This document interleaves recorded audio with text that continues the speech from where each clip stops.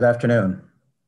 My name is Christopher Adams, and as the rector of St. Paul's College, I welcome everyone to our second of 3 lectures for the 2021 Hanley Lecture Series. Before we begin, I want to state that St. Paul's College, the University of Manitoba, and our city of Winnipeg sit at the crossroads of the Anishinaabe, Métis, Cree, Dakota, and Oji-Cree nations. We acknowledge specifically that we are in Treaty 1 territory and on the traditional lands of the Anishinaabe peoples and the homeland of the Métis Nation. We are committed to the pathways of reconciliation, and we hope all those participating in today's lecture are able to join St. Paul's College in these endeavors. I join with my colleagues at St. Paul's College in once again welcoming Dr. Kathleen Sprows Cummings as our 2021 Hanley Lecturer.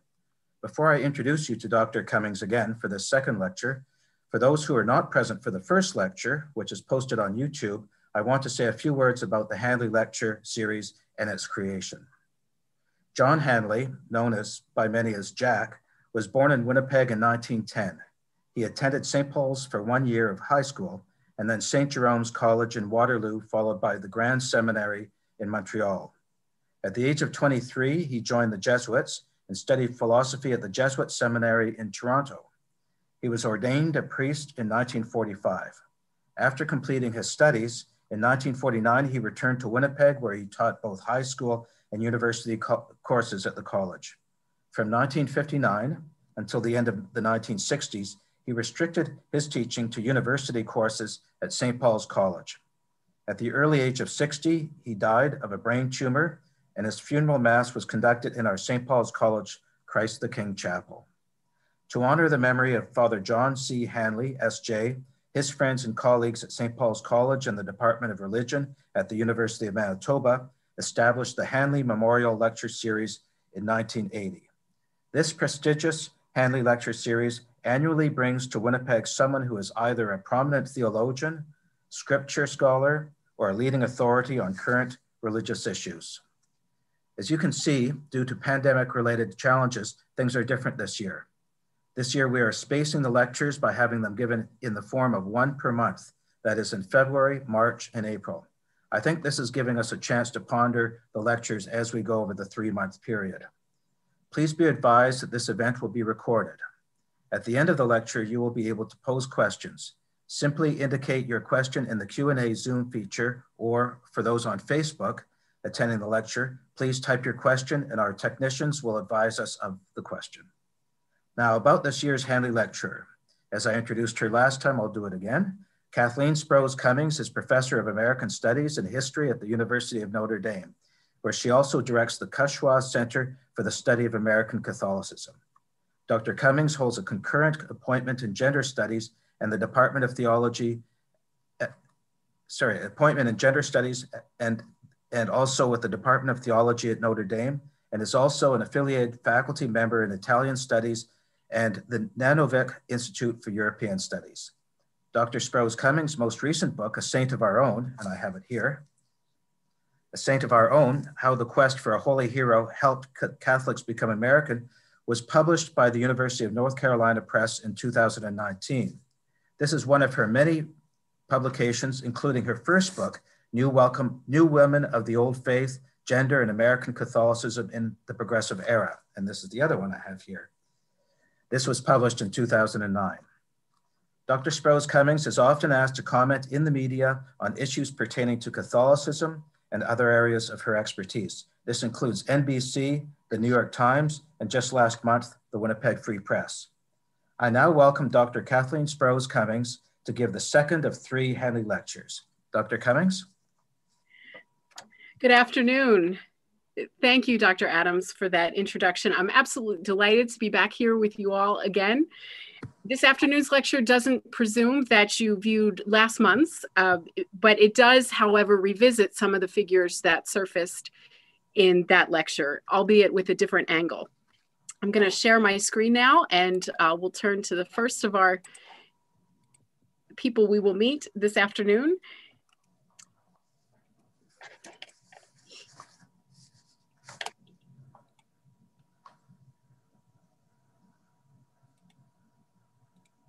Sorry, having a little trouble. There we go. So this subject of today's lecture is gender, power, and canonization.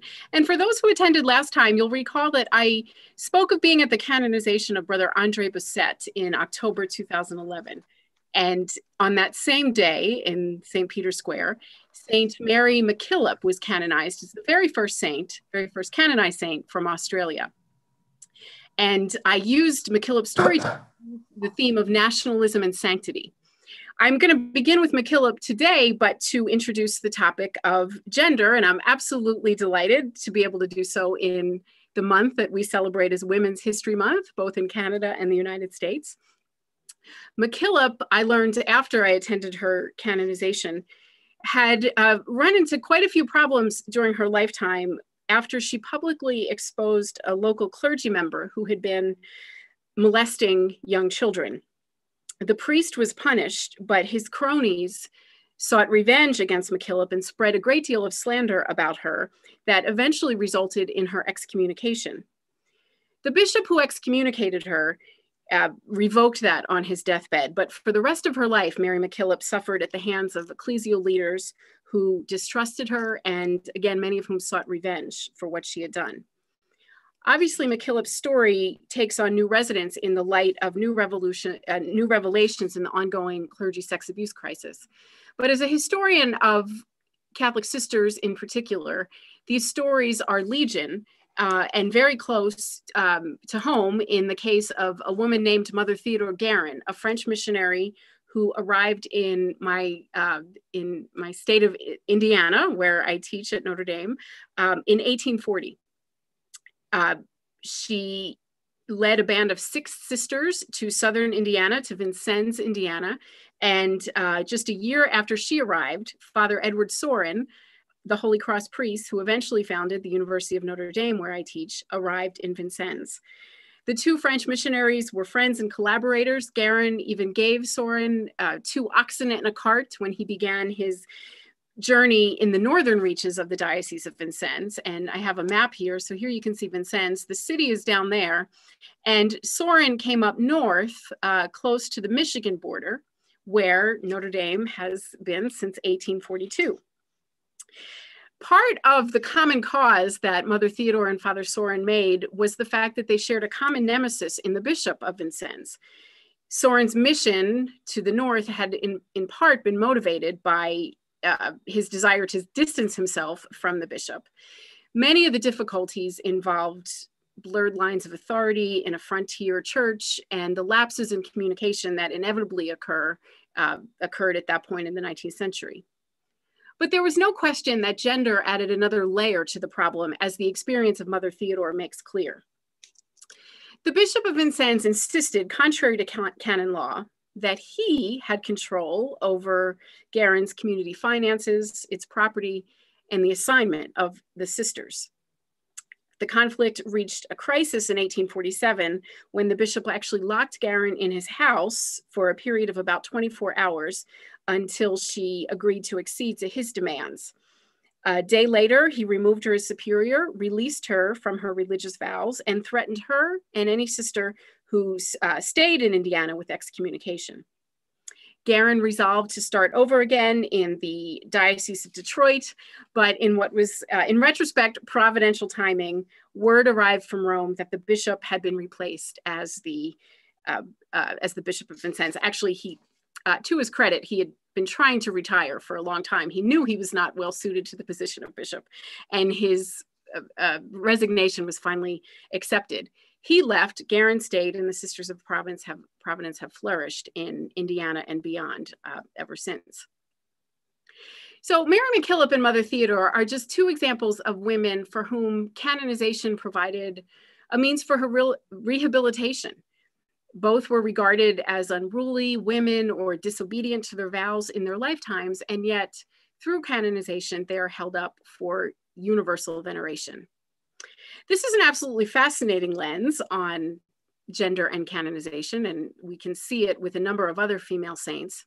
But I'm taking this analysis in another direction, and I'd like to use canonization to explore how women have been systematically excluded from power structures within the Catholic Church, and in turn, how canonization has become an arena for women both to claim power within the church and to define their relationship within it. I'm going to do this by speaking of two women, both of whom are now among the 12 people who lived in what is now the United States, who are canonized saints. One of them, the cause of one of them was almost derailed entirely by a gender-based conflict. And the second was canonized, if not exactly against the will of her spiritual daughters, then at least against their instinct. I referenced both of them in my first lecture, and you may recall that Philippine Duchesne here was a French missionary who ministered in what was the Diocese of St. Louis and died in Missouri in 1852. She emerged one of the first candidates to be proposed for canonization from either the United States or Canada. She was called the Rose of Missouri and really paired very nicely with the Lily of the Mohawks, Tekakwitha, in terms of an early exemplar of holiness in the United States and Canada in Tekakwitha's case. I mentioned in the first lecture, but it's important to emphasize for this one, that custom demanded that when women's congregations were proposing one of their own for canonization, they needed to find a male clergy member to represent them. The RSCJ's, Duchesne's congregation, asked the Jesuits first. As I also said, the Jesuits were very good at promoting causes for canonization. But of course, the Jesuits had their own saintly fish to fry in the North American martyrs, so they turned the RSCJs down. The Franciscans also refused them, and the Archbishop of St. Louis assigned a diocesan priest, but he refused to communicate with the sisters regularly, so the cause made no progress. Between 1898 and 1901, a very enterprising young religious of the Sacred Heart named Ellen McGloin appeared to have acted as Duchesne's postulator, the person representing the cause in Rome. She was never appointed as such, but she lived in Rome for 2 years and gathered and copied all of Duchesne's writing. In 1901, she was ordered back to the United States and prohibited from acting in that capacity, but she did try. The prohibition against women acting as postulators representing in Rome, or even as vice postulators promoting the cause on the local level, was made explicit in the 1917 Code of Canon Law. This Canon 2004 spelled out that women in proposing causes of canonization had to work through male proxies, and moreover, not male proxies of their own choosing, but those that were appointed by the Sacred Congregation, the Vatican dicastery in charge of overseeing causes for canonization. McGloin's unsuccessful effort to assume responsibility for shepherding Duchesne's cause foreshadowed other attempts that Catholic sisters would make to wrest control over their causes for canonization from male clergy members. By far the most spectacular story of this relates to another woman who surfaced in my talk last month, Elizabeth Ann Seton. And I have her basic information up here, born in New York City in 1774, who was a widowed mother of 5 when she converted to Catholicism in 1805. Alienated after her conversion from Protestant friends and family in New York, Seton briefly considered moving to Quebec before she relocated to Baltimore, where she founded the Sisters of Charity. Though she modeled her new community closely on the French Daughters of Charity of St. Vincent de Paul, Seton chose, for a variety of reasons, not to formally ally with them, and that's going to become very important. Today, Elizabeth Ann Seton is arguably the best known of the U.S. Catholic saints. Catholic schools and parishes throughout the country are named after her. Far more institutions are named for her, in fact, than to any of the other 11 U.S. canonized saints.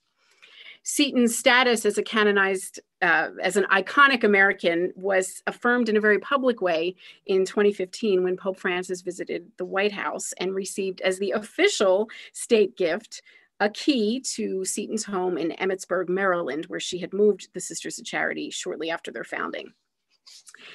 Despite Seton's prominence on the contemporary American landscape, though, her cause for canonization very nearly did not succeed and was almost derailed entirely in what is truly a wild story about the intersection of piety, power, and politics, particularly politics related to gender. It's a story that, wild as it is largely untold. Pictured is Sister Isabel Toohey, the superior of the Daughters of Charity, who is all but unknown outside of her congregation. She would be remembered in her congregation, of course, but there's not much known about her outside of that. She destroyed most of her papers, particularly those relating to the conflict I'm about to describe. But I can say unequivocally that were it not for Sister Isabel Toohey, Seton would never have become a canonized saint. Through Toohey's efforts to act on her own and on her community's behalf to sponsor Seton's cause, in other words, in trying to become the arbiter of Seton's afterlife, Toohey was also attempting to become the author of her own life in a church that literally did not recognize her standing in its official procedures. Like Duchenne, Seton had emerged as one of the first candidates for sainthood from North America. In fact, she was the lone one unconnected to the European missionary enterprise in those early years. You'll recall I discussed the Jesuit martyrs, Tequequita and Philippine Duchenne, all of whom were connected in some way or another to European missionaries, but Seton was native born. Seton lagged behind all of them for reasons that had absolutely nothing to do with events in her lifetime, but were rooted in a conflict that had begun a quarter century after her death in New York City, where she had sent the first, the conflict began in New York City, where she had sent the first Sisters of Charity from Emmitsburg in 1817. By the mid-1840s, the city's Archbishop John Hughes was growing increasingly irritated by the sisters' refusal to teach boys over 7 as prescribed by their rule. At almost the exact same moment, Mother Theodore Guerin was battling with the Bishop of Vincennes. Archbishop Hughes in New York forced each Sister of Charity in his diocese to make a choice: to stay in New York in a breakaway community and become diocesan, subject to his authority, or to return to the Emmitsburg Mother House. And of course, return doesn't even really make sense because none of them had ever necessarily been to Emmitsburg. They were all from New York. About half stayed and became the Sisters of Charity of New York, subject to the authority of Hughes and his successors, and half went back to Emmitsburg. Meanwhile, the Emmitsburg-based Sisters of Charity had begun, at the behest of their clerical advisors, to seek unification with the Daughters of Charity of St. Vincent de Paul, the French community that Seton had once looked to as her guide. In 1850, the Emmitsburg community became the US province of this international congregation. From that point on, the sisters at Emmitsburg would be called the Daughters of Charity and wear the habit of the French congregation. Because of their new, rather elaborate headgear, they were called cornets. Members of the community that had chosen to stay in New York retained the name Sisters of Charity and the original dress of the community, which included a small black cap commonly worn by widows during Seton's lifetime. Soon, Seton's spiritual tree became more intricate. And I don't want to spend a lot of time on this, but just to give the idea that it's complicated. Diocesan communities sprouted at Cincinnati, Greensburg, Pennsylvania, Newark, New Jersey, and Halifax, Nova Scotia. By 1870, a total of 6 separate congregations considered Seton their founder. These communities were distinct not only in name and in dress, but also in their memories of Elizabeth Ann Seton. The Emmitsburg-based Daughters of Charity understood Seton to have been a loyal daughter of St. Vincent, who would have viewed that formal affiliation with the French daughters as the fulfillment of her most ardent desire. The diocesan communities, on the other hand, believed that Seton had been fiercely committed to the independence of the communities and thus would have opposed the union with France. They believed themselves to be Seton's authentic spiritual daughters in this regard, and some of them published histories saying so. Now, throughout the 19th century, there was no need to reconcile these competing narratives. And had Seton never been proposed for canonization, they might have continued to exist in perpetuity. But canonization requires a single story, and Seton's supporters would eventually have to agree on one if her cause were to succeed. But not yet. At this initial stage, it was only necessary to determine where the cause would be introduced. And actually, that because she had died in Emmitsburg, it was pretty clear that it would be introduced from there. The question was, would the other communities join in co-sponsorship of the cause? They had an obvious stake in it. And perhaps more importantly, their very existence lent the cause a tremendous advantage. Founders of religious communities are often granted an exemption from one of the required miracles, something that could accelerate a cause. You'll recall that the North American martyrs in part were canonized so quickly because they were exempted from a miracle, having died as martyrs. Seton was clearly not a founder of the Daughters of Charity, which had originated in France, but she was certainly the founder of the diocesan communities that grew from her initial establishment. Nevertheless, infrequent contact and geographical distance would have made coordination very difficult. And ultimately, the decision was not left to the sisters themselves, but to their brothers in the Vincentian family, the members of the Congregation of the Mission, or Vincentians as they were commonly known. And in 1897, Vincentian superiors decreed that the Daughters of Charity at Emmitsburg should be the sole sponsors. Seton's cause finally opened in 1907, and it took another 18 years for the material to be sent to Rome. The delay is owed both to American inexperience in saint-making and Vincentian apathy. The congregation was also sponsoring the causes for canonization for Daughters of Charity, Louise de Marillac and Catherine Labouré. And it made sense that most of its saint-seeking energy would be channeled to these two French women with impeccable Vincentian bona fides, rather than that of an American daughter who had essentially entered the congregation posthumously, in the sense that the formal alliance between the US sisters and their French counterparts had occurred 30 years after Seton's death. In 1934, Charles Sauvé became superior of the Vincentians, though, and he took an avid interest in Seton's cause. This slide appeared in my first lecture in the context of Tekakwitha's cause being slowed down, and this is the words of Sauvé, trying to push Seton as the true American cause, as opposed to Tekakwitha. Here he's accusing Tekakwitha of not being an American. And I also made the point that in the 1930s, the time was ripe for other reasons. I mentioned Leonard Feeney suggesting that Elizabeth Ann Seton could be Elizabeth of New York, an achievement of holiness of the New World, the first American saint. It helped that Seton's distant cousin, Franklin Delano Roosevelt, was in the White House at the time. And FDR always brought up Seton's name whenever he spoke to Catholic audiences. It's likely that he did so in 1936 when he received at his home in Hyde Park the highest ranking Vatican official ever to visit the United States, Cardinal Secretary of State Eugenio Pacelli, widely predicted to become the next Pope. What is certain is that the apostolic delegate pictured here did broach with Pacelli the subject of Seton's canonization and urged him to do what he could to move her cause forward at the Holy See. It had not yet been introduced. That nudge would pay off less than 3 years later when Pacelli was indeed elevated to the papacy. Not only did the Pope's passing familiarity with Seton's story raise the hopes of her supporters, but the conclave that elected him placed a few of them in a position to engineer a breakthrough in her cause. Nothing had been heard about it since its final documentation had been sent 14 years before.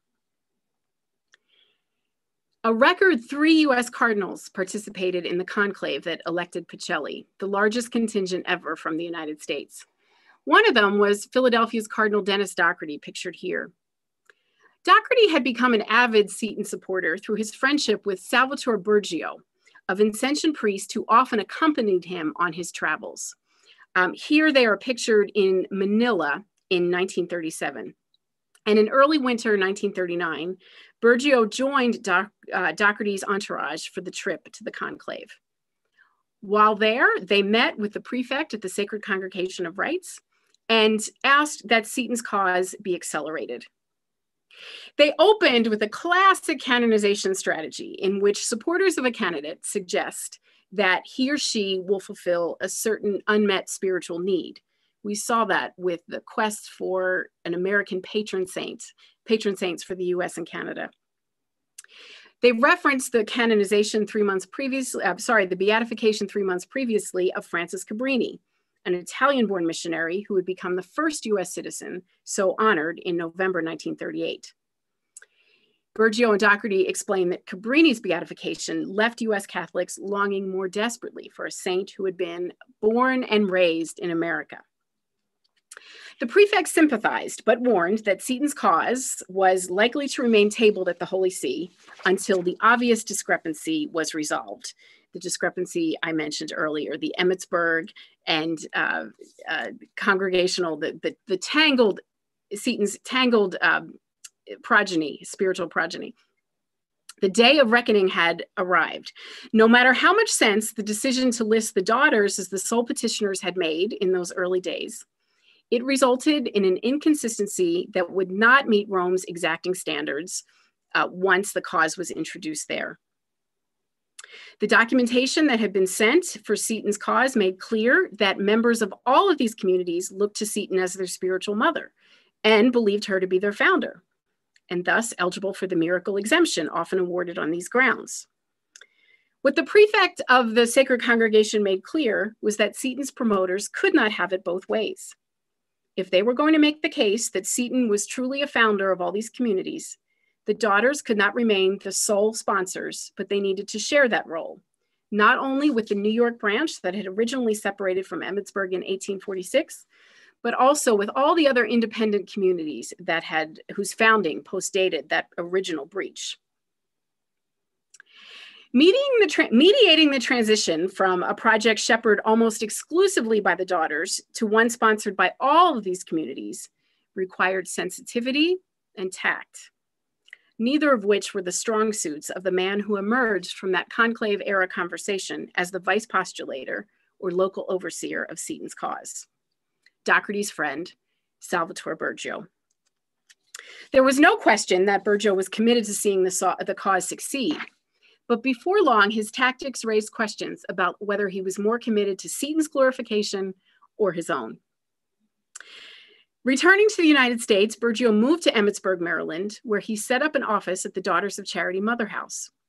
He commandeered the services of 2 sisters as his assistants, each of whom, he insisted, was subject to his immediate control, even intimating that their obedience to him superseded the vow of obedience that they had taken in religious life.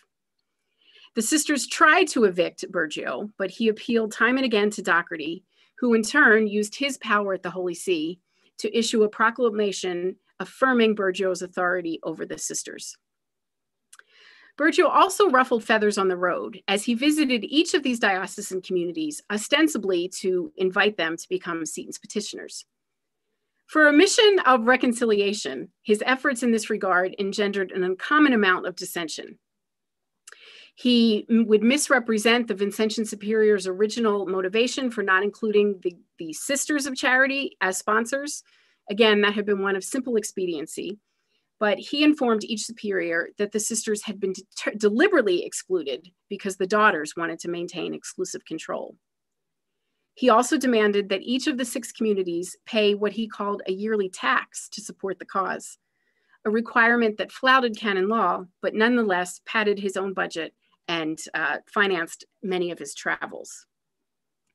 The conflict escalated a great deal when Sister Isabel Toohey entered the scene after she became superior of the Daughters of Charity.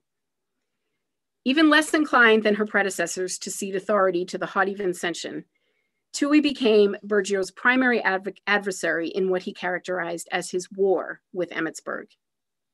Burgio maligned Toohey to superiors in the US and in France, insisting that she wished to retain for the daughters the exclusive right for sponsorship over Seton's cause. That accusation was entirely untrue. Toohey was well aware that what the Sacred Congregation had said, and she accepted the need for shared sponsorship.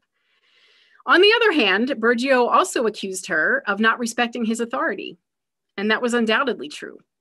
Toohey's real objection was the need to work through Burgio.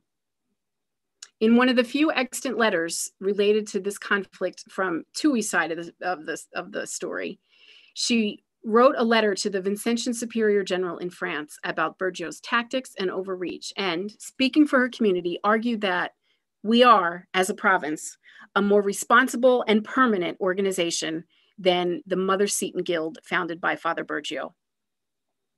Essentially, Sister Isabel was asking that the daughters be permitted to replace Bergiot as petitioners. This was prohibited by canon law, and she was told so. Meanwhile, Bergiot continued to create problems. He spent a great deal of time in Rome after World War II, and in multiple audiences with Pope Pius XII, he lobbied assiduously on Seton's behalf, especially after the canonization of Frances Cabrini, who, again, he argued wasn't a true American saint because she hadn't been born and bred in America. At one point, Bergiot even told the pontiff that canonizing Seton would be an appropriate way for him to express his gratitude to the American people for all the support they had given to Italy and Europe during and after World War II. If the imperialist assumptions behind Bergiot's demand to the Pope reflected the American post-war mood, the conversation also highlighted the imperiousness that alienated Tui and many others.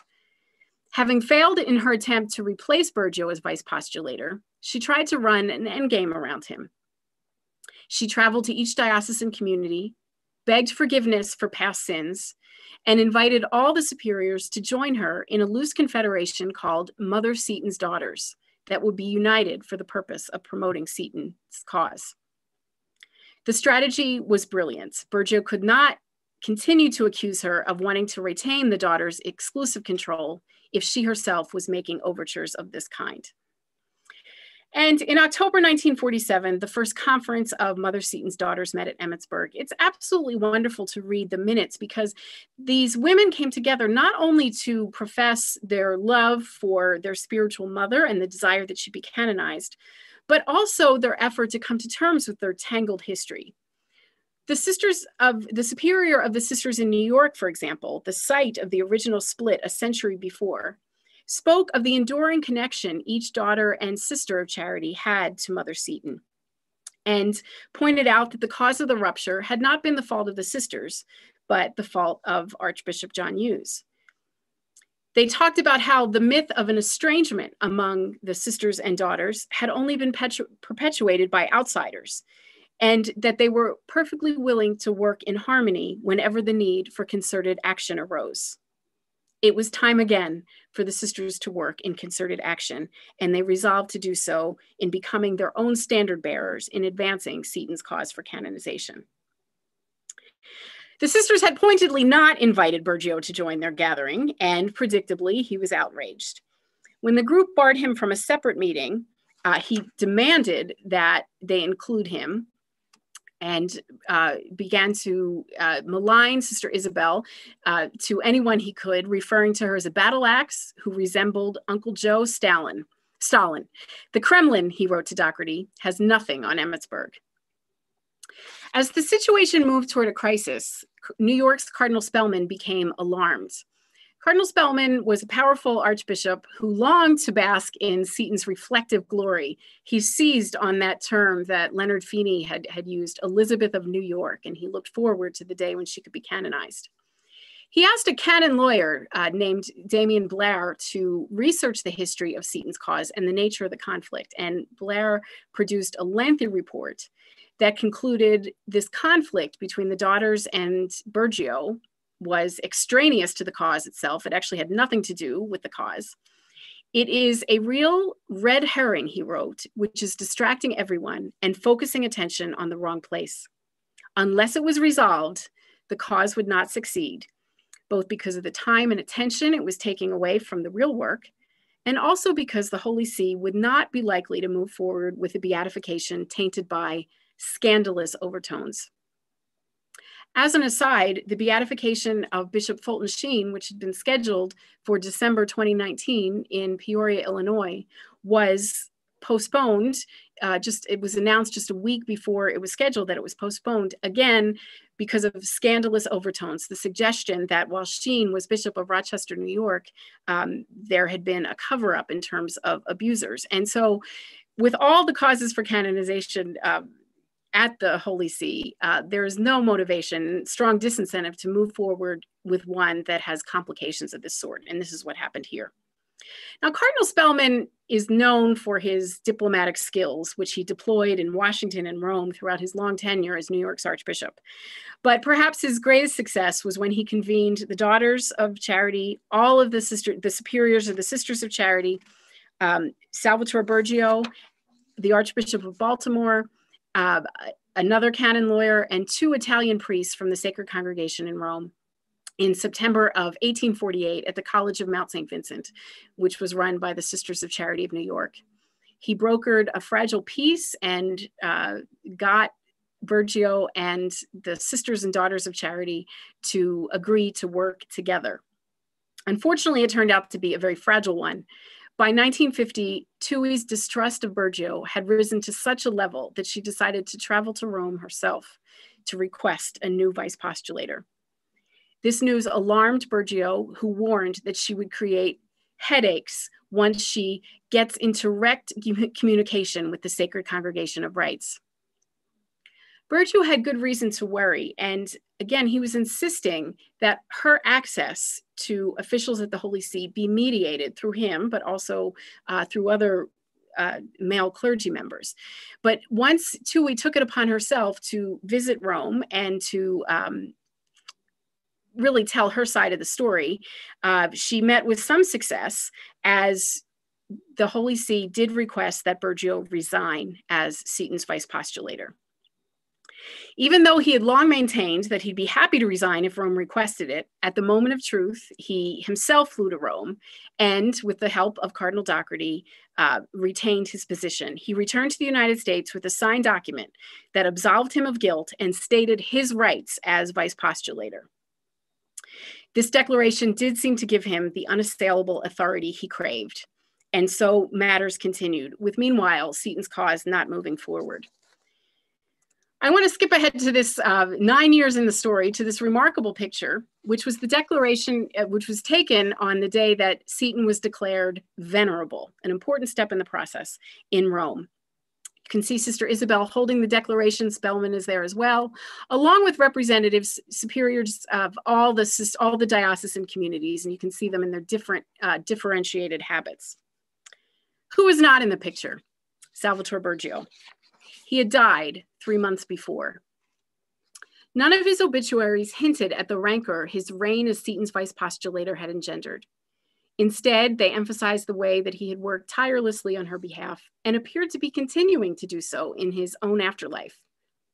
It was no accident, the editor of the Mother Seton Guild Bulletin opined, that just weeks after Father Bergio's death, Mother Seton's cause leaped forward. The implication was that Bergio, now in God's presence himself, had used his heavenly influence to propel Seton to venerable status. Of course, that was simply not true. The fact was that Bergio was conveniently out of the way and things could move forward. The fracturing of Seton's community in the middle of the 19th century and the structures of power that allowed Bergio to hold up her canonization in the middle of the 20th, all the while enjoying the protection of Doherty and other church officials, call attention to the interlocking systems of gender and power in the church, certainly hierarchy over clergy and clergy over lay, but what this also means de facto is the power of men over women. Of course, this happened at precisely the moment that so much in the Catholic world was on the verge of transformation. And indeed, the significance of Tui's extended conflict with and eventual triumph over Bergio extends beyond the particular cause of Elizabeth Ann Seton's canonization. This alliance that she arranged between Mother Seton's daughters, which tightened throughout the 50s and 60s, signified a transitional moment in the history of US Catholic sisters. On the one hand, Tui had adopted a strategy long relied upon by sisters to circumvent what they saw as unjust impositions of clerical authority. Mothers Theodore Guerin and Mary MacKillop had also cultivated sympathetic clerical and episcopal allies to help mediate their conflicts. But on the other hand, Tui's determination to plead her case personally in Rome and her attempt to create a competing source of authority in solidarity with women outside of her particular religious community signaled a very new chapter in that history. It was replicated on a larger scale with the founding of an umbrella organization of Catholic sisters, the Conference of Major Superiors of Women in the United States. Apart from its other effects, developing an identity as sisters with small s would soon lead many Catholic sisters to become more vocal in defying bullies like Bergio and increasingly insistent on representing themselves at the Holy See. This became readily apparent in the midst of the Second Vatican Council. No women were present at the first 2 sessions, but for the third and fourth, 15 women were appointed, though they were given neither a voice nor a vote. Mary Luke Tobin, president of the U.S. Umbrella Organization of Major Superiors of Women, was one of 15 women at the Council's third and fourth sessions. She remembered that Vatican II offered an opening, although just a tiny crack in the door, a recognition of the vast indifference toward women and the ignoring of their potential within the whole body of the Church.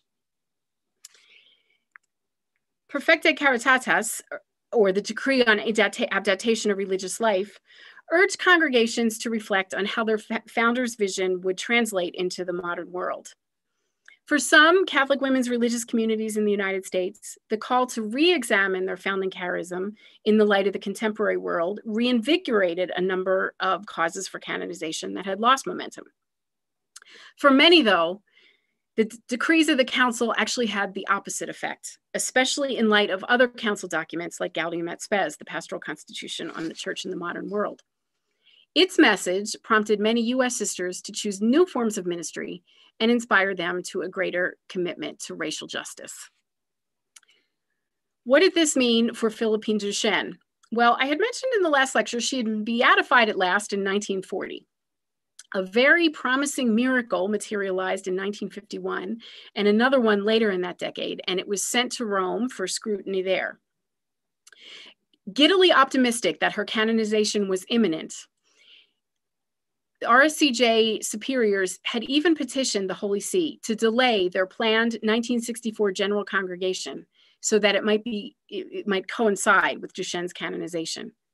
They also began to publish a Duchesne bulletin to publicize the cause. One of the editors of this bulletin was an RSCJ biblical scholar named Catherine Sullivan, who was on the faculty at Manhattanville College in New York. 1964 was an amazing year for Sullivan. At her college's commencement in May, New York's Cardinal Spellman, who was an admirer of hers and a good friend, encouraged her to pursue further study in the Holy Land. She was a biblical scholar and had never traveled there. He even offered to cover the cost himself.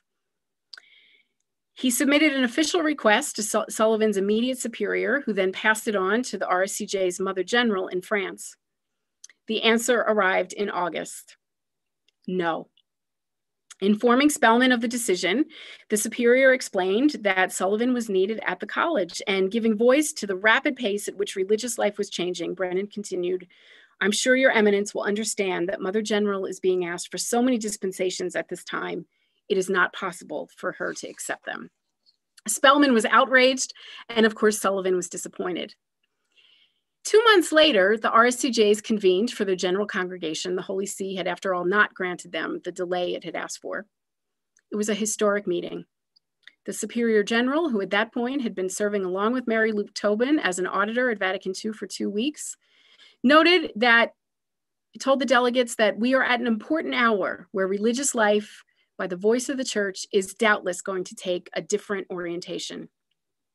The RSCJs adopted a simplified habit and identified experimentation in education, a strong missionary thrust, and an energetic response to the cry for social justice as their new priorities.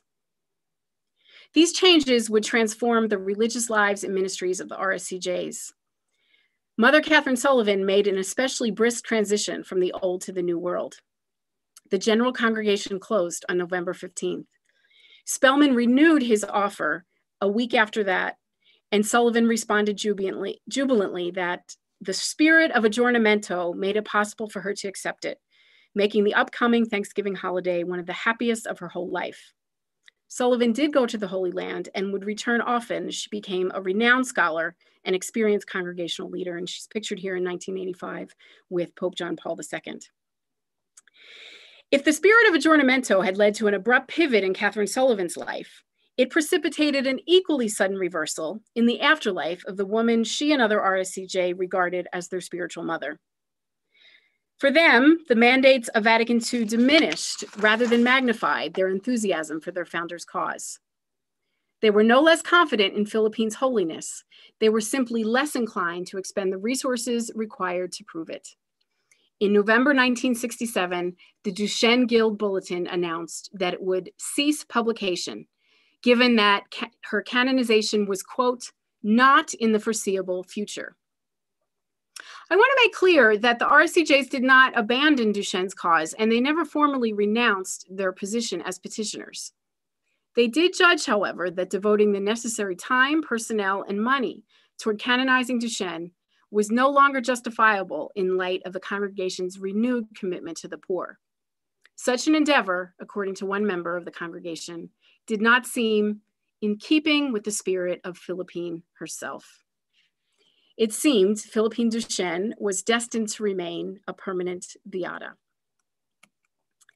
Not so for Elizabeth Ann Seton. You know, miracles, and we can maybe talk more about in the question and answers, but miracles are very difficult to prove. It's a two-step process at the Holy See. First, a commission of medical doctors ascertains that the cure is not medically explainable. And then it goes on to a theological commission who determines whether the cure was effected through the intercession of the saint in question. So to explain that, Seton supporters, after all they had been through, had a very frustrating moment in the early 1960s when a miracle that was very, very close to approval was thrown out at the last minute because it involved the cure of a little girl from cancer. And the mother of the little girl revealed at the very last minute that she had not only invoked the intercession of Elizabeth Ann Seton, but also that of the little flower. And what that meant was that it could not be ascertained for certain that Seton had effected the cure. So it didn't count as a miracle. Of course, it counted to the little girl and her family, but it did not qualify. But even with all that, Seton's cause moved forward very speedily, and she had 2 miracles approved in between her declaration of venerable in 1959 and March 17th, 1963. Spellman engineered another flourish. Seton's cause reached beatification at the same time as a male U.S. prospective saint named John Newman, and the Holy See thought it would be a great idea to beatify both of them together. And Spellman said, no, Seton deserved her own day.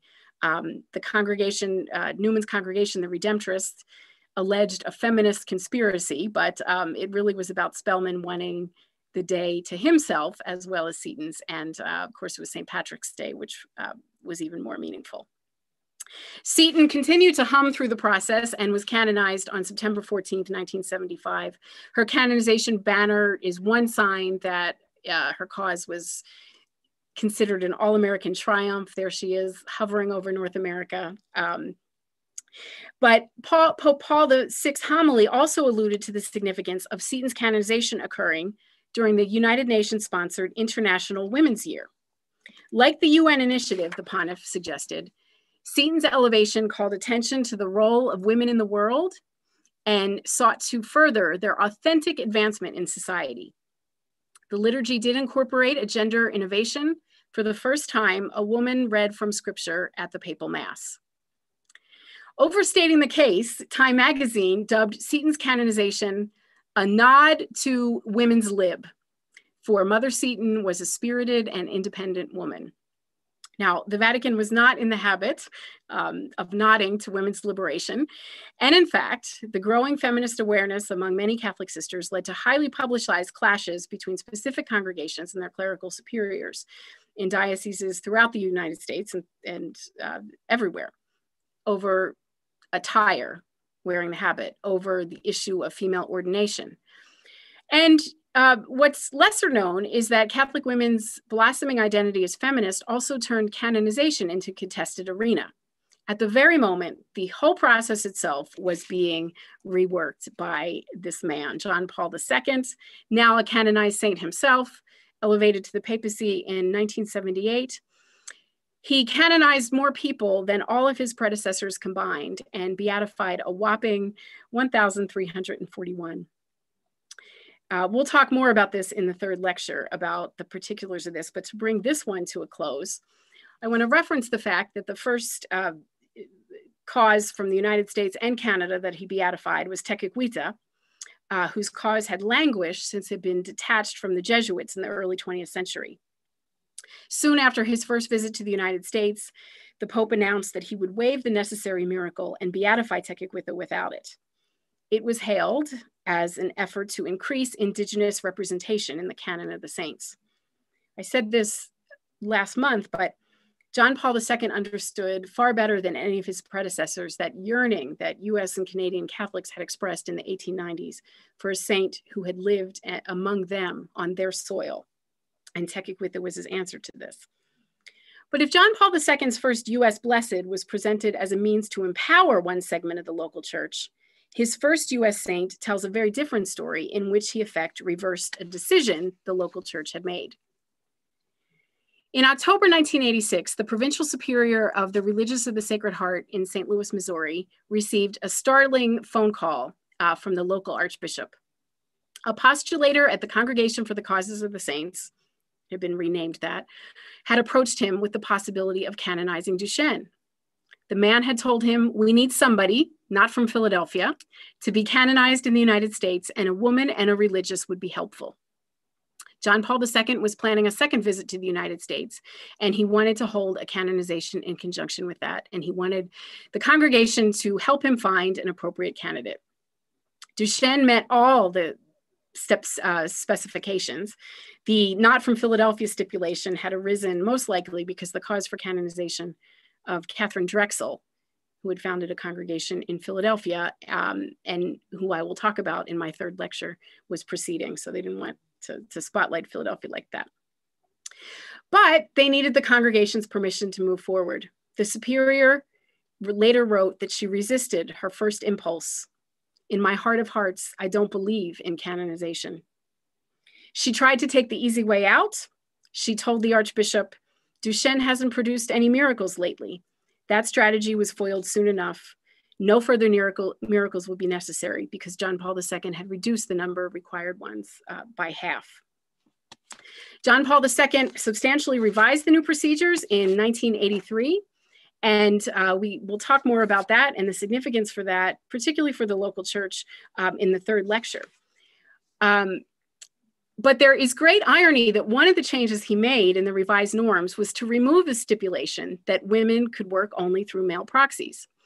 And the first female postulator was a Sister of Mercy, who was appointed in 1984 to be the postulator for Catherine Macaulay, an Irish Sister of Mercy. Now free to propose their own causes, though, many women chose not to. It turns out that the RSCJs, in their reluctance to pursue the cause, which they eventually reconciled themselves to, Duchenne was canonized in 1988, but the impetus to do so had not come from them, it had come from John Paul II. They point to a more systematic shift in US saint seeking, which seems to be an aversion to formal canonization among sisters who reevaluated their ministries and relationships to the hierarchy in the aftermath of Vatican II. Canonization requires repeated engagement with male church officials from the diocesan level all the way up to the Vatican, and many choose not to engage in that. And of course, they also express concerns over the amount of money it takes to sponsor a cause. The resistance is often rooted in the belief that in proposing women for canonization in the Catholic Church is essentially shoehorning them into a very narrow role models for women. As one RSCJ put it after attending Philippines canonization, new models of womanhood demand new models of saints, and she argued that the Holy See was not ready for those new models. I'll conclude with two Dorothys, both of whom are regarded as people's saints, but only one of whom has an open cause for canonization. Dorothy Stang was a sister at Notre Dame who was a missionary from the United States to Brazil, where she worked in the Amazon rainforest and fought against the deforestation there and stood up to repeatedly to loggers. Sorry, that's the wrong date there. It's 2005. It was February 12th, 2005 that she was murdered as a result of her activism. She is widely regarded as a people's saint, and her biography is Martyr of the Amazon. Yet her cause for canonization is not open, and her community shows very little inclination to do so. And the same would be true of the 4 church women murdered in El Salvador in 1980, of the adorers of the precious blood of Christ, 5 women murdered in Liberia in 1992. They are popularly venerated as martyrs, but they are not open for formal canonization. Another Dorothy Day's cause for canonization is open, but it was proposed by Cardinal O'Connor in 1990. And he suggested that Dorothy Day, the founder of the Catholic Worker Movement and a lifelong radical, would be an ideal saint because she could be the patron saint of women who have had abortion and regretted it. It is true that before her conversion to Catholicism, Day procured an abortion. She never wrote about it. She ordered all copies destroyed of the autobiography in which she discussed this. But according to Cardinal O'Connor, it was abortion that was the salient fact of her afterlife. And so this typifies what many women feel happens when a cause is turned over to the Vatican, that their afterlives become about something that their lives weren't necessarily about, which of course is a dynamic that I talked about in the first lecture and throughout. What people represent doesn't always, to subsequent generations, doesn't always square with what happened in their lives. Many Catholic workers object to Dorothy Day's canonization because of the money that it involves and argue that the money should be diverted to the poor. And many argue that Day herself is supposed to have said, "Don't call me a saint. I don't want to be so easily dismissed." So apparently she argued that once a person is canonized, they are elevated on a pedestal, and that it would be far better to be imitated than venerated. These are just 2 of the multiple complicated causes that are open or are being considered from the United States and from other places as well, that I'll explore a little bit more deeply in the 3rd lecture. Gender continues to be a complicating factor, but it is by no means the only one. It's complicated by stories of race and ethnicity, and in recent years, by revelations regarding clerical sexual abuse, which will certainly surface in my discussion of John Paul II and all the saints. Thank you. Thank you, Dr. Cummings. That was just fascinating. And to finish off with Dorothy Day, it was a very interesting modern look at sainthood. Thank you very much for this. I'm going to now pass it over for some questions. And if people in the audience, if you could click the Q&A button and then type your question in, and then I can read out the question to you. So just going to that spot. Okay, so from Daniel McLeod, who's the director of our Jesuit Center for Catholic Studies and a professor in our Catholic Studies program, he says, "This was a fantastic lecture, thank you. I'm wondering whether at the time there was any resistance to the more general idea of balancing the corpus of saints through selecting female saints or saints from particular places. You've spoken about the structural control that men clearly had, or the resistance to particular cases because of politics or the pettiness of men in the church. But I wonder whether people in the church rejected these movements towards saintly equality more generally, kind of along the same line as people reject, incorrectly of course, equal opportunity movements in the present day.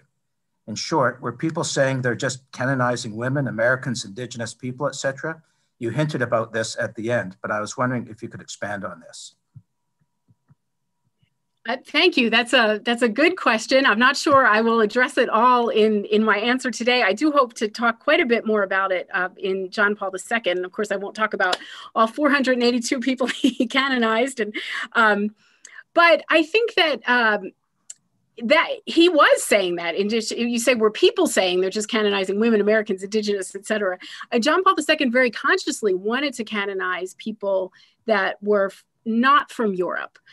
He wanted to inject some gender balance. You can see in that question to Duchesne's, we need a woman, and ideally a religious, that would be great. John Paul II had trained as an actor in his early life, and he just really understood the power of symbol. So I think that he was very consciously trying to do that. And I haven't seen that resistance. It's really interesting. I mentioned there are 12 people from the United States or territory that later was incorporated into the United States that have become canonized. And all of the first ones were women, if you don't count the Jesuit martyrs, which, as I said in my first lecture, the only two that count are René Goupil and Isaac Jogues. But Flannery O'Connor was asked in the 1950s privately about how she could be part of a church that was sexist. And she said, don't tell me about sexism in the church. The church is just as likely to canonize a woman as a man. And far be it for me to correct Flannery O'Connor, but only about 25% in the whole canon of the saints are women. But in the United States, most were women for a very long time, still a slight majority of women. So I think about it as, in a way, as flipping. In my first lecture, I talked about Brother Andre Bessette becoming the first canonized saint from Holy Cross. So a virtually illiterate man who becomes the first canonized saint from a teaching congregation. And I think a little bit this is the same too, that it's, I mean, where in the Catholic Church do you have a gender, a rough gender parity, except in the canonization of the saint? So again, I'll probably answer a little more of your question in the third lecture, but thank you very much for it. You mentioned Flannery O'Connor tonight on PBS on American whatever the show is. Anyway, there's a special feature on Flannery O'Connor. A question from Emmanuel. I am wondering who really was the first female American saint? Oh, well, it depends on who you ask. The first female American saint. So here we go. Frances Cabrini was the first U.S. citizen to become, I'm speaking of the United States here. Frances Cabrini was the first U.S. citizen. Elizabeth Ann Seton was the first American-born saint. But then here's where we get really pedantic. When Catherine Drexel, who I will talk about in my third lecture, was canonized in 2000, I noticed that she was being billed as the first U.S.-born saint. And this was, of course, before I was interested in, I hadn't done any research on this. And I thought, that's wrong, because it's obvious. Well, no, it struck me as odd, but I knew enough to know that the sisters wouldn't promote her. They wouldn't make a mistake. And it took me, I'm embarrassed to say, as an American historian, a while to figure out that Seton had been born in 1774. So technically, she was born a British subject, which made Catherine Drexel the first US-born American saint. So depending on how you, firsts are really important, and people are willing to twist themselves into pretzels, I think, to make that claim. Great, thank you. And I think Emmanuel kind of gave you a curveball there. But from Claudia, I didn't catch the first lecture. However, speaking about, for example, Dorothy Day and how it's not about their life, but their afterlife, is that not possibly doing them a disservice or forcing them to represent something they didn't want to be remembered or canonized for? Thank you, Claudia. I hope you'll listen to the first lecture, because I do talk about this concept of the afterlife, how people live on in historic memory. And in this sense, it's not unlike, who we honor by federal holidays, or who we put on postage stamps, or whose names we affix to buildings. It tells us more about what we value than about them. The most dramatic example from the last lecture relates to a woman, to Philippine Duchesne, who was renamed. Her name was Rose Philippine Duchesne, and she was billed as the Rose of Missouri as a way to contrast with Rose of Lima. She was never called Rose in her lifetime, but in her afterlife, it became a really great way to talk about her as an exemplar of holiness. And as for doing a disservice to them, the way I like to think about it, well, it's a lot like what we do in history. I mean, in a way, trying to capture anyone's life is risking doing them a disservice, because we represent them in the way that we see them and based on limited evidence. But the way I think about it spiritually is that canonization does nothing for the people so honored. Canonization just recognizes that they're in God's eternal presence, affirms, the Catholic Church affirms through a long process, but it doesn't put them there. So in a sense, a canonized person has been in God's eternal, believers believe that has been in God's eternal presence from the moment of their deaths. And therefore, what we do with them, it's frustrating to the people that knew them, certainly it can be, but it's not particularly surprising. So it happens all the time. I was only able to refer glancingly to the issue of Dorothy Day coming to be really a poster child for abortion in a way she would have hated and worked actively against. I mean, Dorothy Day protested everything in her lifetime, and she never spoke about Roe v. Wade. She never talked about her own experience, and so I think yes, to have her, yes, I think it is a disservice, but I don't know. It's very consistent with what happens with saints. Who we honor tells us much more about us than it does about them. Yeah, I mean, she was known for her support of the Worker, right? The Catholic Worker newspaper that was named after the Daily Worker, but it was the Catholic Worker. And she was in solidarity with the strikers of the graveyard. And the bishop was very angry with her for supporting the striking grave diggers. Anyway, to the next question. Richard says, the costs of the beatification process was mentioned several times. How expensive is it to make a saint? What are some of the more major expenses? Thank you for a wonderful lecture. Oh, Richard, I have so many Holy Cross priests that I have promised endless drinks if they can tell me what they're paying their postulator in Rome, who's a very, very distinguished man who runs a lot of causes. It's really hard.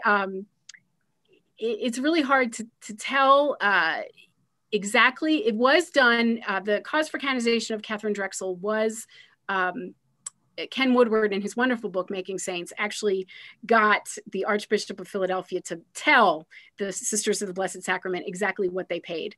And I don't remember the number offhand, but I can tell you that the expenses are akin to what you'd have. A good analogy would be if you took a case all the way up to the Supreme Court. So you have to hire you have to compensate witnesses and get testimony and hire lawyers kind of at every stage. And these things play out over decades, in some cases centuries. So that's why so many members of religious communities are canonized. One reason anyway, is because the labor that they provided was donated, was free. It was folded into the community. And that's part of the resistance of so many women's communities today. They just don't have the labor to devote to that. And then there's money for the ceremonies. Each ceremony, it's a big party. There's a gift given to the Pope on this occasion. People often ask me, like, are there bribes and things like that? And I mean, in my extensive research, there are often in letters references to, I enclose however many lira for your, whatever. But I mean, it's not an out and out, but I think there was a lot of cash flowing back and forth, but it's really hard to pin down. Like today, like I said, you would hire a postulator. And again, I'm dying to find out what the Congregation of Holy Cross pays, but nobody's been able to find out yet. Thank you. So from Peter, just trying to fully understand, are you saying that canonization was a good used by women in the church to go up in the power structure and used for women empowerment in the church? Chris has a typo there. Oh, okay. He meant to say it was a tool used by women in the church. Okay, thank you. Well, Peter, I'm still trying to fully understand that myself, as I've been studying women in the church for a long time. And I think what was so remarkable to me is that until 1983, women could not represent themselves before the Holy See. I looked at it in the particular case of canonization, but this is true in other ways as well. Male proxies or male mediators. Women, I think of all the missionaries, the sisters who traveled throughout the globe from Europe, who themselves never went to Rome, but had to travel under the auspices of Rome and under Rome's authority. And so I think in the case of what Isabel Toohey did successfully was that she made a concerted effort that in the end succeeded. It took a long time, but in saying that she was able to, in seeking to control the afterlife, to control the story of Elizabeth Ann Seton, she was also claiming power for herself in a church that wouldn't recognize the power that she had, or did in some ways. She certainly had more than a lay woman. And then there's an irony that at the very moment that Catholic women then have access to the Holy See, many of them are not engaging, are consciously deciding not to engage for reasons that I well understand. But I think I tried to use canonization as a way, yes, for women to claim power in the church. And Toohey's story is, I think, remarkable.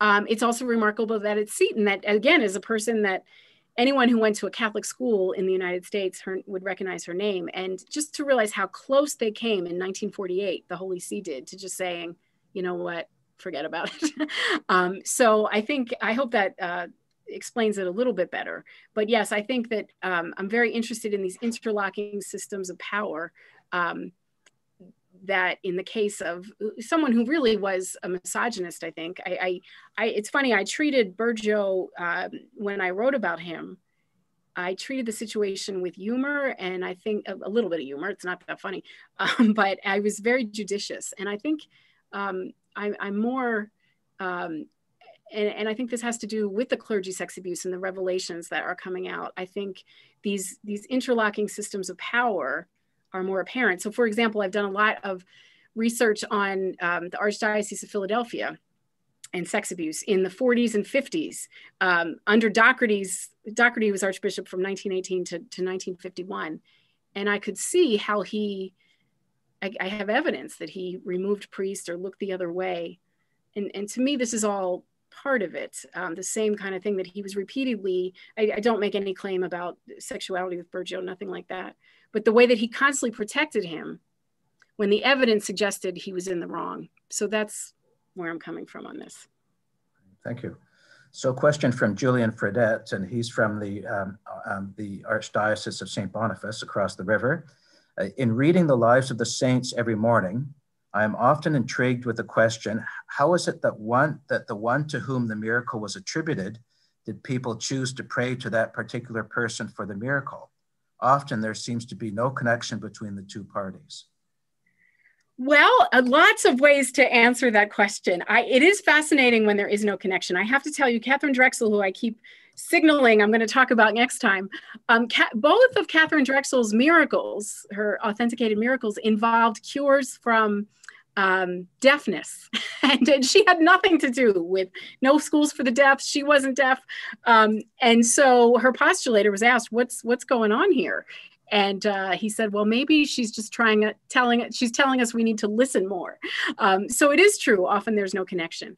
But to your question about who chooses to pray for that particular person, this is going to sound more cynical than I intended to be, but canonization has to do a lot with marketing. And it's why the RSCJs founded the Duchenne Guild Bulletin. Get her story out there, because it's why people would engage, vice postulators would engage hospital chaplains to try to get the story of the person they were pursuing in the hands of people who might be near a dying person or a severely ill person. So it's about getting the story, and where do we find the stories? What are the connection? And of course, I love to ask people, why this saint? Why is it for you? I mean, for me, Mother Theodore Guerin, she was canonized in 2006, and that was the first person I ever. It was a big deal here in Indiana. She was the first saint from Indiana. And I was just so intrigued. I was teaching a class on women in the church, and many of my students were really frustrated with the church at that time and felt themselves to be disconnected. And I invited her vice postulator to come speak to my class. And they loved hearing the story about a woman who was disobedient in her lifetime, who was someone who was then being canonized. So yeah, it's really hard to know the answer. but I always ask. And I do think I alluded to this briefly about Elizabeth Ann Seton's failed miracle, which I think is just it's such a sign about the disconnect between personal devotion and the official process. Because what is a failed miracle, right? It didn't count for canonization, but it can't be a failed miracle to the person who benefits from it. And I always say, as a mother, I understand that mother's impulse to kind of call down all the saints, the Little Flower, Elizabeth Ann Seton, whoever, but if you're going to go from the perspective of the Holy See, you got to put all your eggs in one saintly basket. You just got to, so you'll see sometimes if you go to websites that promote a saint, there will be a very particular prayer for the cause for canonization. And you have to read that particularly because it has to, later, if there is a miracle, there has to be evidence between the invocation of that particular saint and the miracle. Wow. So here's a question from Tom Nesmith. He's a leading scholar in our college who works in the area of archival research. He says, many thanks for a wonderful lecture. Would you elaborate a bit more on the connection between sainthood of women and the fate of female ordination? If a woman could be a saint after all, why not a priest? Is that argument made? And if so, how was it dealt with? Well, certainly some people have made and are making it.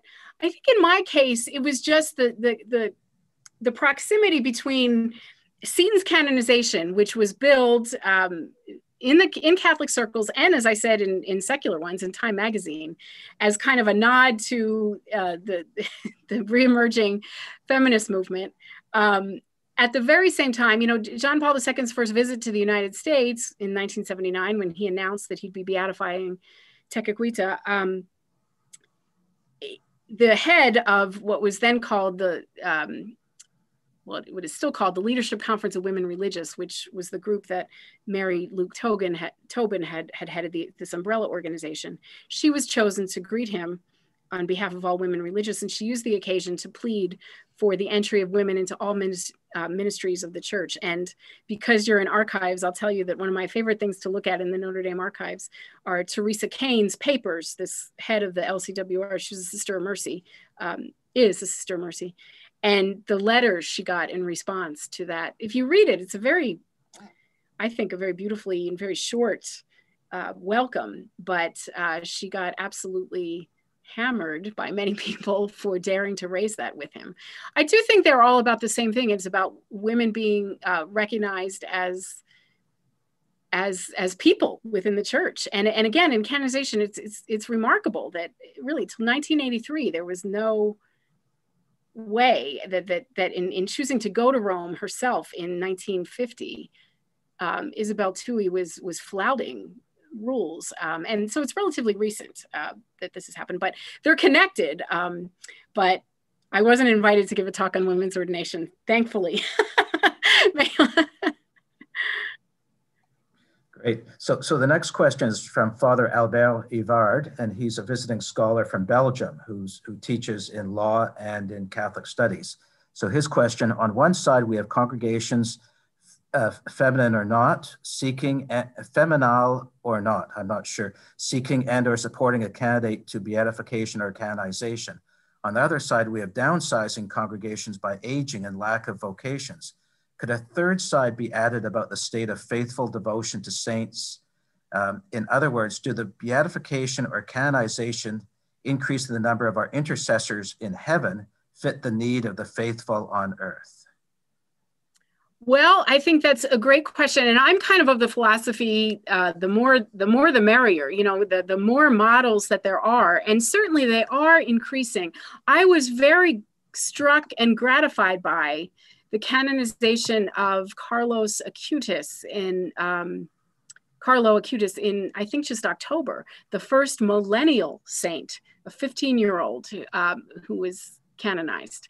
Or was it beatified? Sorry, I need to check that. Anyway, it was a big deal. I did a lot of interviews really globally in this.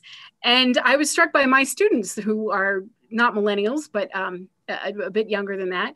They loved seeing the pictures of him because he was wearing Nike sneakers and blue jeans. And they just thought, wow, that's what they wear.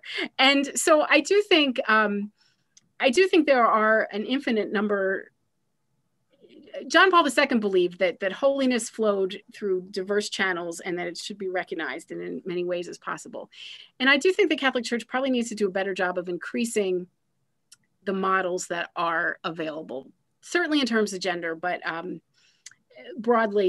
more broadly speaking as well, because of the nature of the process. It's a very legalistic process. You do kind of have to fit into a box. And I think we could do with making it more flexible. I'm not sure if that answers your question, but I think there is a yearning for relationships with saints in whom we can see ourselves, who are holier than us, but who we could aspire to be like. And yes, more and more of them are not members of religious communities. Now, here's the problem with that, though. You do need someone that can carry a cause through the decades or centuries it takes to complete. So congregations had that built in, that historic memory. In the case of Carlo Acutis, of course, his parents are still alive and remember him.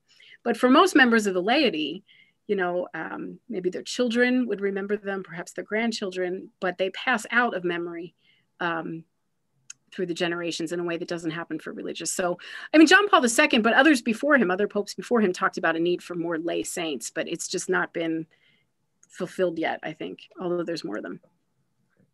So there are a number of questions that came up about the cost of canonization and sainthood. And so I think you've addressed that, but there is one from Modi Shajania, past dean of our college. She asks, because of the cost involved, could the church sponsor a fund, like a scholarship fund, you can tell she was a dean, to defray these costs and remove financial costs in honoring the work of saints?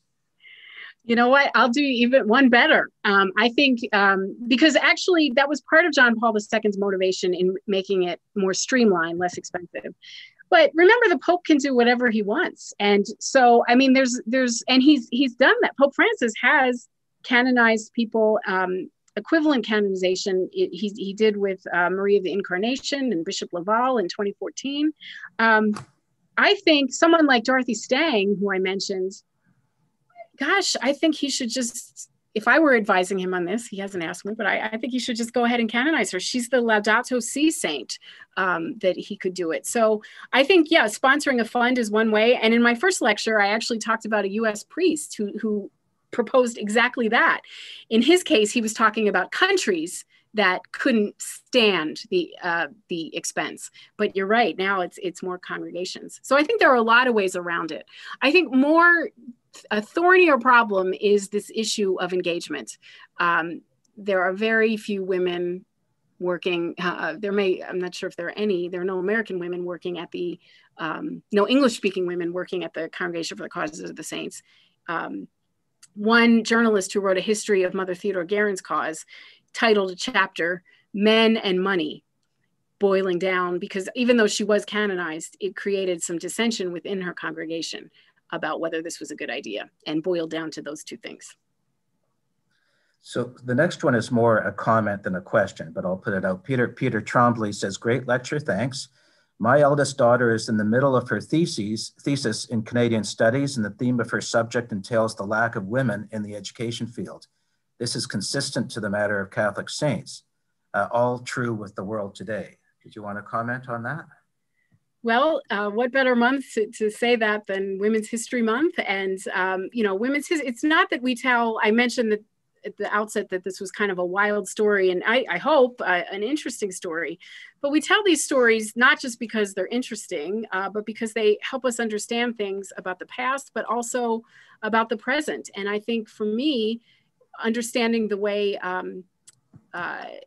women were marginalized for so long in a variety of fields is galvanizing. I certainly find that with my students, that it inspires them. And I'm sure your daughter as well is writing a thesis about this, and she wants to help make a difference. So I think this is why we have Women's History Month, and it shouldn't be all in 1 month, it should be all year.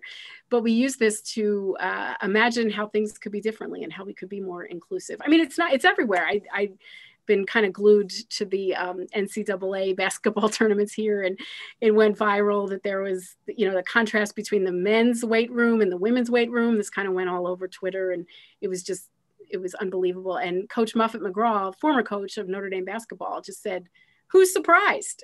This is in every way. There is inequity in every arena. So good for your daughter. Good luck to her. So Sister Susan Wakeem, who is a longtime president of St. Mary's Academy here in Winnipeg, a very established girls' high school here in the city, she made the comment one time that in the church, the career ladder for women in education surpassed outside of the church, that there are women that you'd see in North America becoming presidents, becoming principals that you did not see in the 50s and 60s elsewhere in North America. So I just want to add that to the conversation. I think that's such an important point. I wrote a bit about that in my first book, New Women of the Old Faith, and just about how, and it was focused on the United States, but from the in the United States history, from the early 19th century until the late 1960s, your average Catholic woman, when she looked around her, where did she see the opportunities for meaningful work, for education, for professional development, although they didn't call it that? It was within church structures.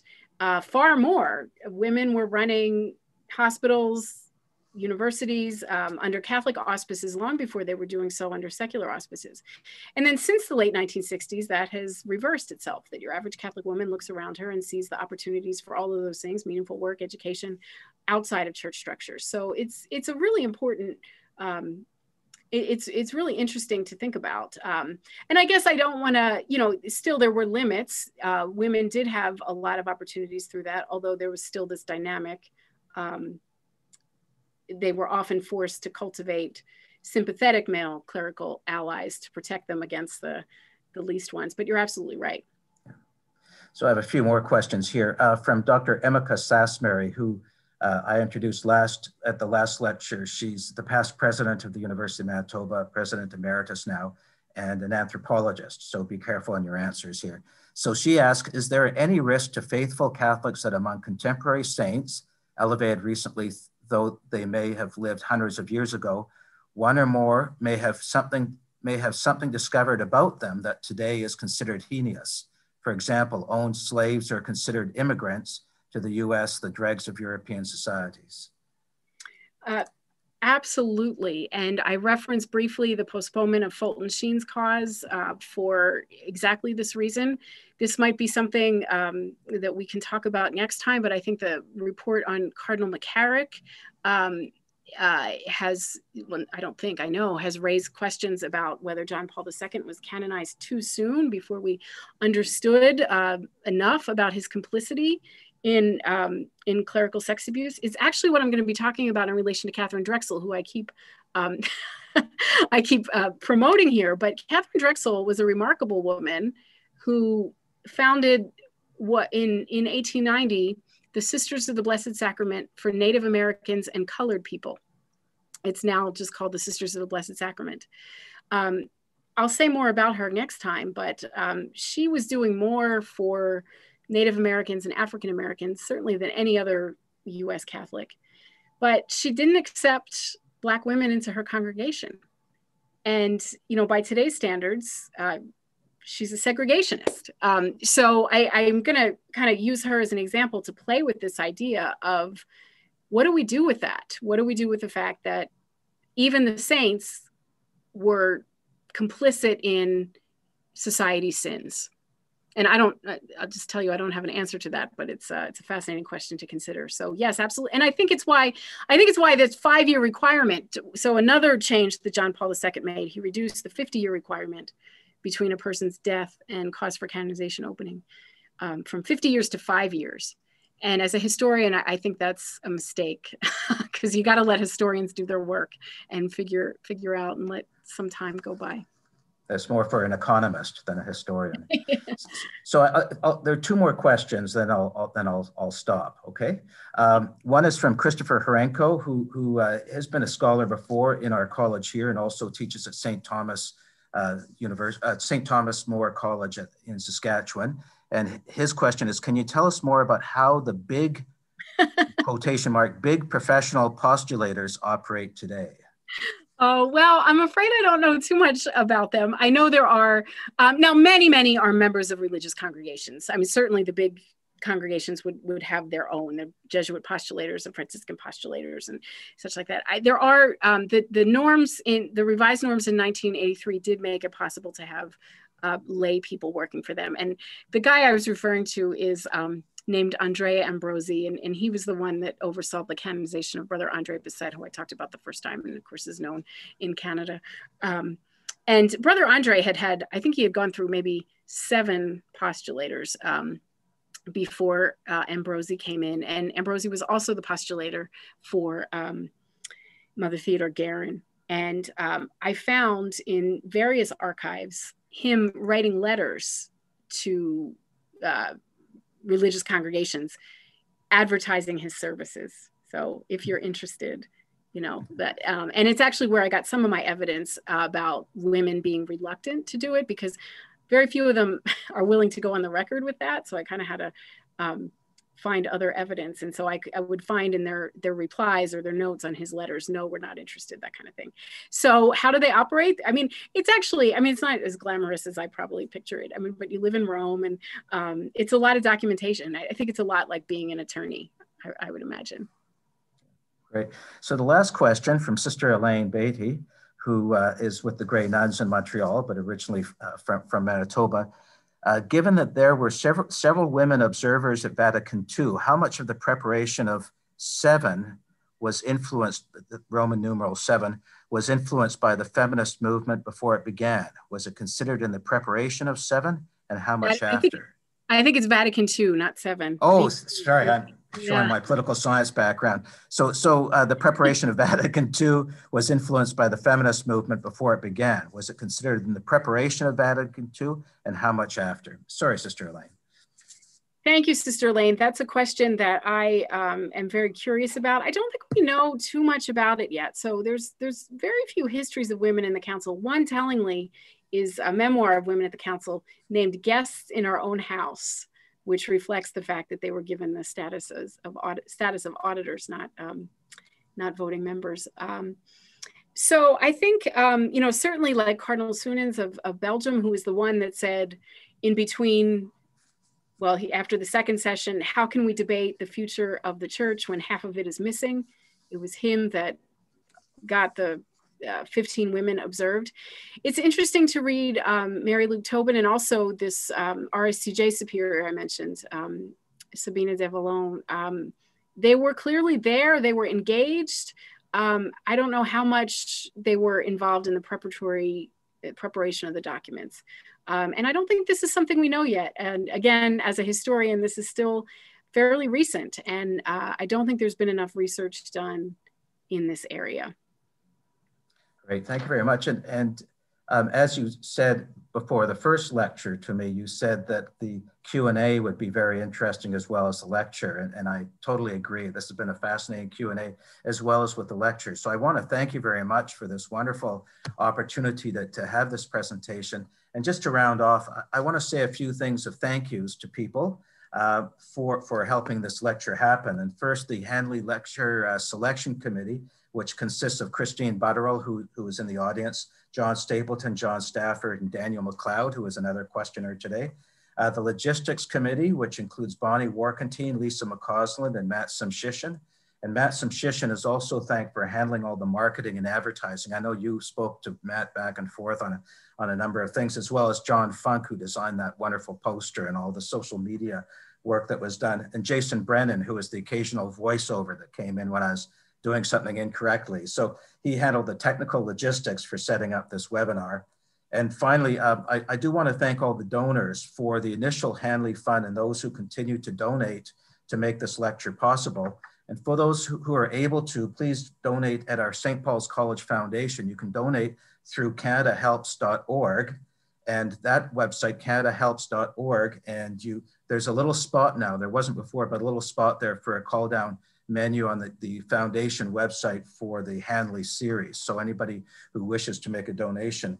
But I do want to thank you, Dr. Cummings, for this really stimulating lecture and the Q&A. And we've now done 2 out of 3. And I think this has just been wonderful by We've been able to discern over these presentations over 2 months, and now we'll be able to do it over a third month.